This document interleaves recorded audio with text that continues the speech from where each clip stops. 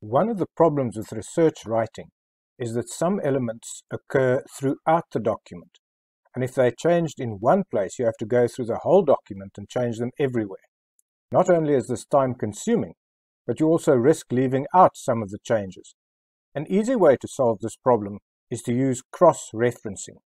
So here we have 3 research questions that we want to repeat in the table below.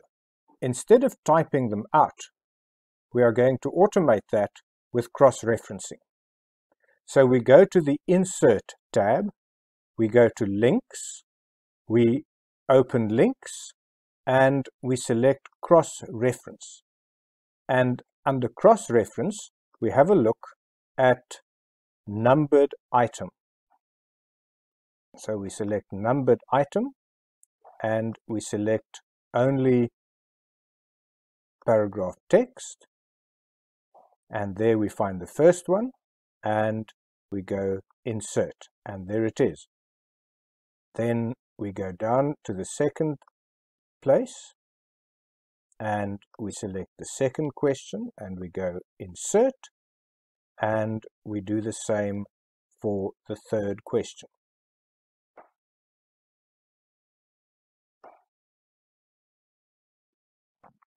Now you'll see these 3 questions have been repeated here. So now the supervisor says to you, no, what was the nature of the participation is a very difficult question. You can't do that. You need to change that. It has to be who participated and how often.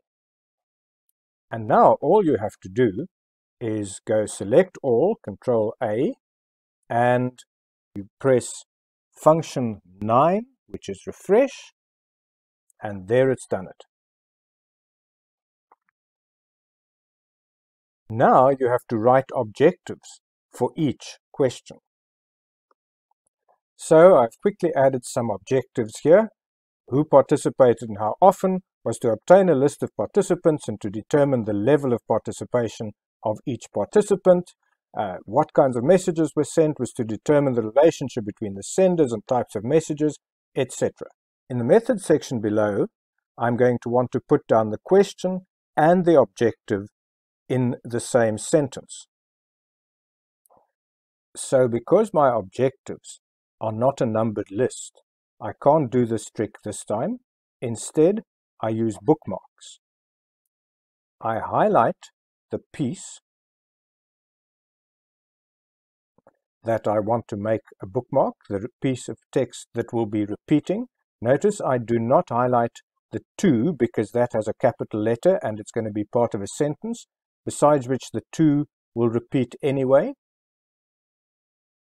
And so now I go to Links, I go to Bookmark, I name my bookmark OBJ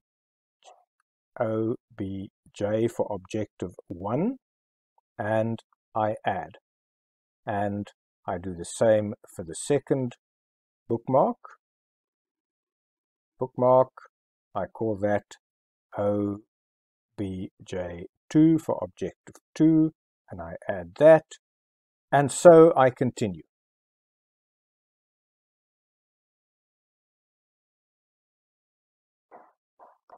The first thing I want to do is to make the first question a heading.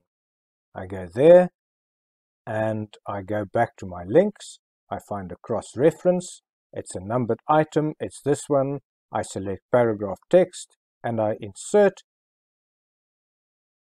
and there it is. So because my objectives are not a numbered list, I can't do this trick this time.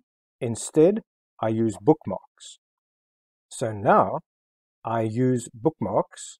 I go to link, I go cross-reference, and I look over here for bookmarks, and I select bookmark text, and then I take Objective 1, I say insert, there it is, I put in and a space, and I go back, cross-reference, Objective 2, insert, and full stop.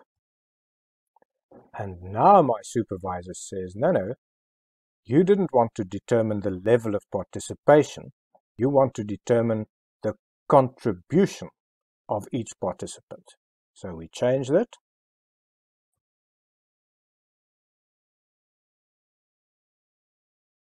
And then we go down back here, we select that, and we press F9 again, and it's fixed it up for us. The last thing we need to do is to reference the table itself. So we stand on the table, we go to References, we go to Captions, we go Insert Caption. It's already said table, and it's table 1. We write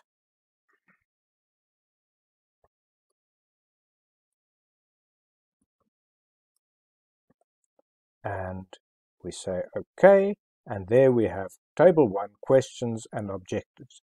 And now we don't say the following table, we simply put in table 1.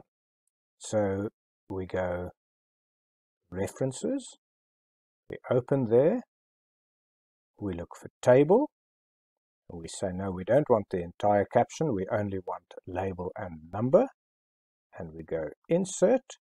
It says table 1 shows the objectives for each question. And now this will update, and this will update automatically when you highlight the whole lot and press F9.